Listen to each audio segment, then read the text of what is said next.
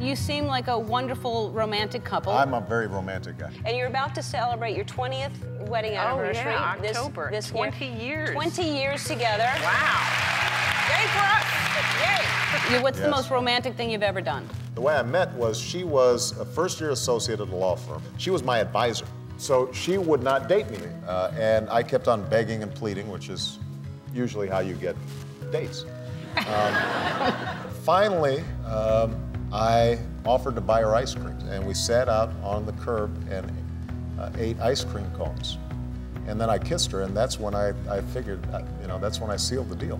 I thought, yeah. Love at first sight, that stuff is good for a second, but you really have to like and respect the person. Yeah. Because that gets you through the ups and downs. What do you and Michelle disagree on?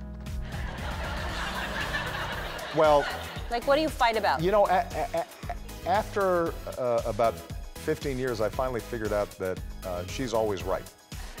So then, surprisingly, we just stopped fighting Then after there's that. no more fighting. Does he pick up his socks? That's the question. No, He he doesn't. doesn't pick up his socks. He's not good. Now, he thinks he's neat.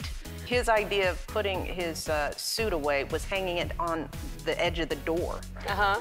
It's like, there's a hanger. Yeah. Mr. President, Michelle said she's out of town, and she wanted to know, did you make your bed this morning? That would be no.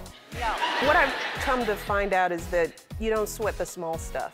The journey that we've taken together, the fun we've had, the challenges we faced, the two beautiful girls that were raised, and I kind of give him a pass now when he leaves his socks on the floor or tells that story for the 100th time. Uh-huh. I love your husband, I do, but, he's not as good a dancer as you are.